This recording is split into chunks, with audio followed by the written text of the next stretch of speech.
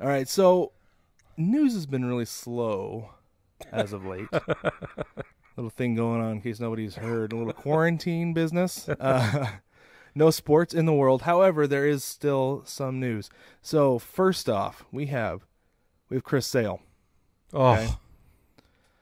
So they've been talking about how he's had a little bit of, I think it was forearm tenderness, kind of like what Severino had, right? yeah, same. Yeah.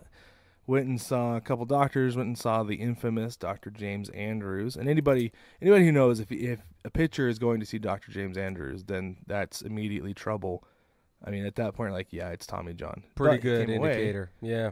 Yeah, but he came away and he didn't say he needed Tommy John at the time, which I think is weird because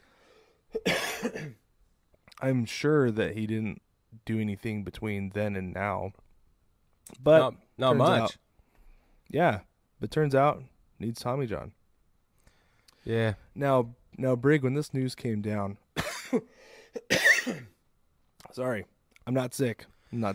Trust me. We both have seasonal allergies. Back off. We do. That's right.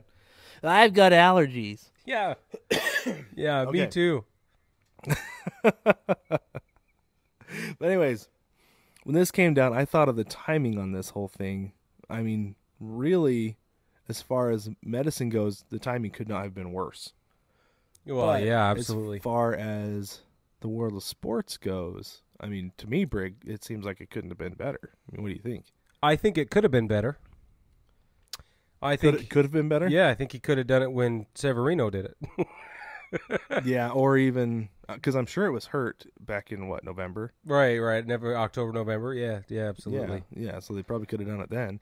So, yeah, that's true. The timing could have been better. But It only could have been just. a month ago. Only just. If they were hoping to get a Yeah. full season out of him and now they know nobody's going to get a full season, it's like, Yeah. whatever. And I'm sure, we'll talk about that later. But, yeah, I think Right. if I were the Boston Red Sox, I wish we'd have pulled the trigger similar time frame to when the Yankees pulled the trigger before we knew the season was going to be postponed, but you don't know, hindsight and all that.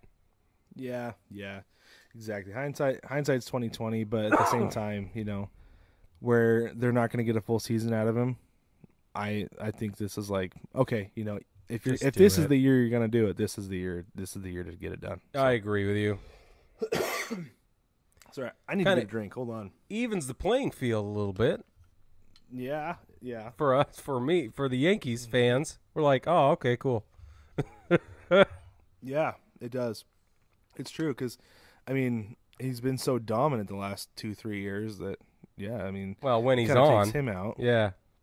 When he's on. When he's off, it's ugly, man. When he's on, it's like 17 strikeouts, and it's terrifying.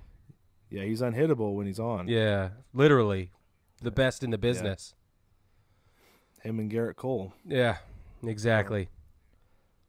So I'm not actually upset. Bummer for Chris Sale, bummer for the Red Sox. Yeah. But like we said, if this is the year, this is the best year to do it. I agree.